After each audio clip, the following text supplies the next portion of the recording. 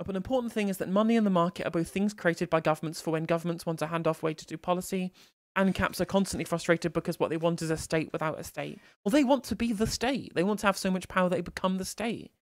Really and truly, right? You know, Murray Rothbard may have had like noble intentions theoretically, but that's not what the people who've adopted his theories believe. That is what neoliberalism is, anarcho-monarchism, right? Friedrich Hayek said it himself. The democracy was bad because it allowed people to fight over resources based upon theoretical claims to it, based upon the fact of entitlement rather than how best that they can compete for those resources.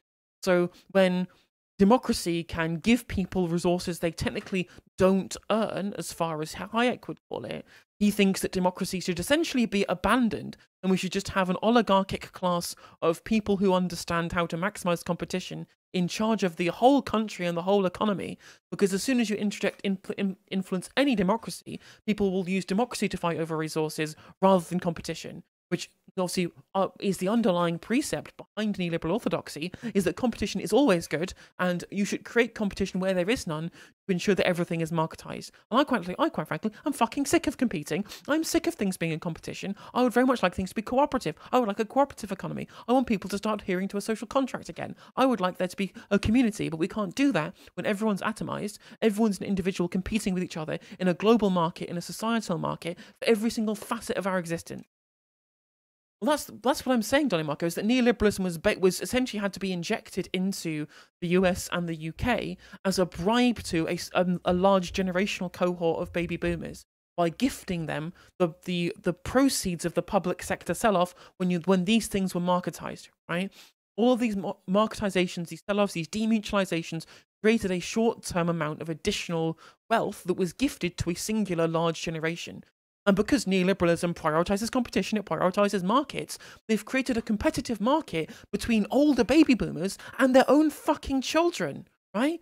Baby boomers who got gifted the wealth from the demutualization of the economies in the 1980s in the UK and the US are the ones who are continually voting for it now because they see the economy as being inherently competitive and they don't want to lose the competitive part of the economy that they were gifted by this demutualization effort. So now, when you look at government policy, it is pensioners competing with young people. This is why young people have rejected neoliberalism, because competition is only good, right, when you're winning, right? People only like competition when they're winning, and millennials and Zoomers are losing every single time because they don't have the political capital nor the economic capital to be able to compete properly in this market that's been created. So instead of, that's why people say, oh, you're entitled to stuff, because they were the ones who were gifted all of this public sector sell-off, the wealth benefits. And so whenever people want a slice of that pie that they were gifted, it looks like entitlement to them because they don't realise what they've been gifted at the time. And because they're so fucking entirely brain poisoned by the competitive nature of liberalism, they want to keep that at the expense of everybody else. Because they feel like they earned it. Because that's how things worked before 1979 in the UK. At least more than it did post then, right? They feel like they've earned it because they worked hard. Right? They made a life for themselves pre-1979, and they did. I'm not saying that they didn't, but the economic gains that were made for that generation specifically in the 1980s is what's keeping them rich now at the expense of their own children, and that's the real issue, right? And that's why instead of young people becoming social democrats and just wanting to push back on neoliberalism. Neoliberalism infected so much of the economy and also society, right? Neoliberalism infected so much of it that the wholesale rejection of capitalism has happened within young people at this point in time, right? They don't want, instead of saying we should push back on the amount of competition that's in the economy, that's in society, it's like, no, I want no competition anymore, no competition at all, right? Burn the whole thing to the ground. Let's stop. Let's give up. Let's completely reject the whole basis of capitalist economies at this point. And neoliberals only have themselves to blame.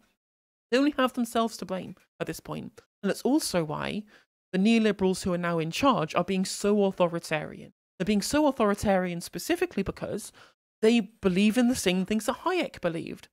That democracy is undermining their perfect competitive marketplace that they were supposed to create using the power of the state. It's almost kind of Leninist in a way, right? I mean, there's a lot of parallels in the kind of political machinations that were behind Thatcherism and Marxism. More than you'd like to think that there would be. A lot of beliefs in how societal structures are influenced by economic policy. you know, the base and superstructure theories behind Marxism is very similar to the kind of statements that you heard around Thatcher about changing the economy to change the soul, right? Using the economy as a method. And Marx believed much the same thing, but in the opposite direction. Whereas Marx wanted to be more cooperative, and Thatcher wanted to be more cutthroat and more competitive. And that's the kind of society that we live in right now. So are we just at a point where we're rolling back neoliberalism, or is it us versus them style politics? Well, it's become us versus them style politics, but it's now the neoliberals of old versus the socialists of new, right?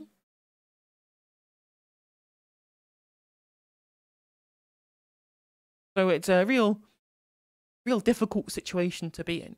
And so when they are looking like when under Hayek's own principle that they have a group of people in the country who don't want to compete.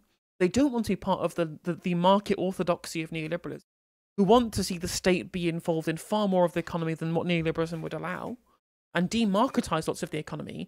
They are seen as being the people who Hayek warned against in his own writings, who would use democracy to get something that they hadn't earned, for example, who felt like they were entitled to things, when, of course, every human should be entitled to the very basics of life. And so these people look like they are upsetting the economic orthodoxy of neoliberalism and upsetting the perfect competitive marketplace that neoliberalism promised to give people. So the people who are in charge say, well, this can't happen. We can't roll this back. We shouldn't roll this back as per Hayek's writings. So we have to undermine democracy to do that. Why do you think they try to make sure young people couldn't vote using voter ID, for example? Because they felt like they shouldn't have access to democracy. Democracy gets in the way of the perfect market order. That's why neoliberalism is so dangerous, and why neoliberal governments are being so authoritarian in the way in which they're trying to engage in policy, why they essentially try and undermine democracy prima facie at this point.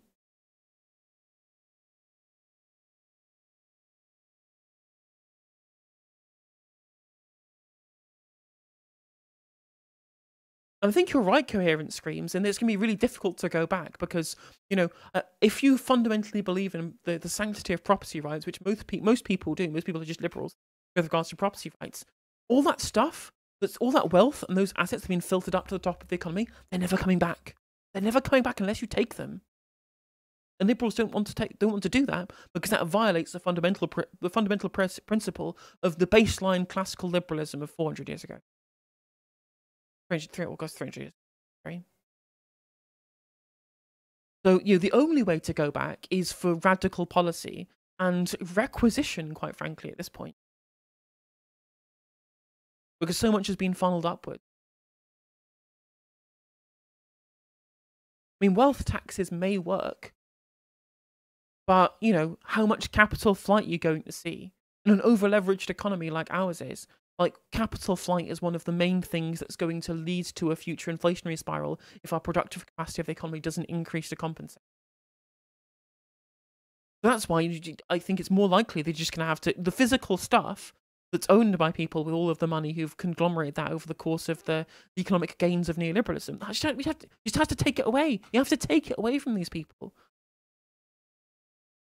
We were happy to do it during a wartime economy, but there is clearly some kind of precedent for this in the, we dispensed with property rights when it came to the ways in which that we were requisitioning stuff away from, Russian oligarchs who had loads of money in London because it's the money laundering capital of the world. Because of course it fucking is, since the policies of Thatcher were instituted in 79, to 92. And obviously Blair after that as well, getting into bed with the financial sector.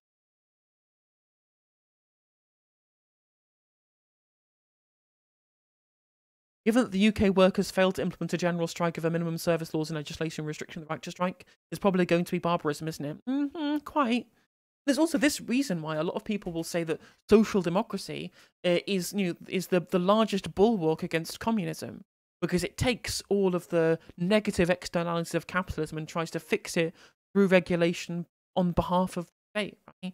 Whereas you see now, there are hardly any kind of genuine communists coming out of the countries with the kind of more embedded liberalism style economies of Western Europe. There are very few communists. Right? There are social democrats and there are liberals a lot of the time, and then there's a bunch of fascists who hate brown people. There's very few communists. Whereas you look at the US and the UK, the amount of genuine far left activism that's happening because of the fact that our countries were the one that had their livelihoods ripped away from them by neoliberalism. They're becoming more radical. Right? It's all about the material conditions of the working classes, which are much worse in the UK and the US than they are in countries like Denmark, for example, or Norway or Finland. And that's why the global south are far more left-wing than the global north. Because, you know, they don't have anything to protect, because they have been had so much of their material wealth taken out of them by imperialism, by colonialism, right? Like, it goes back to the Yellow Parenti lecture, where he's talking about, you know, these countries, right? They're not poor. You know, you don't go to poor countries to make money. They're rich in natural resources, but the people are poor because the Western powers have taken those natural resources to benefit the imperial core at the expense of everybody else. And that's why these other countries in the global south are far more left-wing than we are. But also, you know, that's where the UK and the US are going to go. But yet, instead of it's the global south getting mad at the imperial core, it is the working class getting mad at the neoliberal oligarchs that have been created by what is essentially the UK's shock doctrine, right? How, if anything, is the public sector sell-off of the 1980s during Thatcher's reign of terror in the UK, how much of that public sector sell-off is any different to the shock doctrine of the early 90s in post-Soviet Russia? How is it any different taking all these natural monopolies and just handing them out to your mates to make a killing and making it unaffordable for working people in the country? How is that any different to the shock doctrine? It's just the shock doctrine, but done within a vaguely democratic country, rather than creating oligarchy out of nowhere. And then we are seeing the effects of the oligarchy right now in the UK. We're just fucking a decade behind Russia at this point in the way that has kind of manifested dictatorship. Because again, that's what the neoliberals want. That's what the shock doctrine must precipitate. That's why this kind of oligarchy was created in Russia and why it's led to dictatorship. Why we're seeing the crackdown on democracy. It's really dangerous. It really is dangerous. There's no checks and balances anymore. Neoliberals don't want checks and balances. And that's why there's a very famous Lenin quote, which was no amount of political freedom will satisfy the hungry masses. And I think we're seeing that right now. Yeah, Klein's really good. I think we're seeing Lenin's predictions there coming to fruition in that, you know, the masses are now hungry, and you have people on the left and on the right of the party wanting to, on the right of the country, wanting to see a subversion of political freedoms. Whether that's the political freedom of property rights, which the left wants to be able to upend to redistribute wealth towards the working class, or from the right, who want to see all democratic norms abolished to try and deal with the scapegoat that they have used to blame the economic malaise on that is the response of their own economic policy. The masses are hungry, and their will for political freedom is rapidly diminishing. If you enjoyed this video, please do consider liking and subscribing. It does help out the channel and the algorithm. And if you click the bell notification icon, it will let you know when I go live and when I upload videos. If you'd like to follow me on social media, my handle is @NoJusticeMTG, and that is Twitter, TikTok, Facebook, Instagram, Twitch, and YouTube. If you want to support my channel in a more financial manner, you can do so by becoming a member for just 99p, by super chatting, or by supporting me on Patreon, with the link is in the description of this video, and hopefully I'll catch you on the next segment.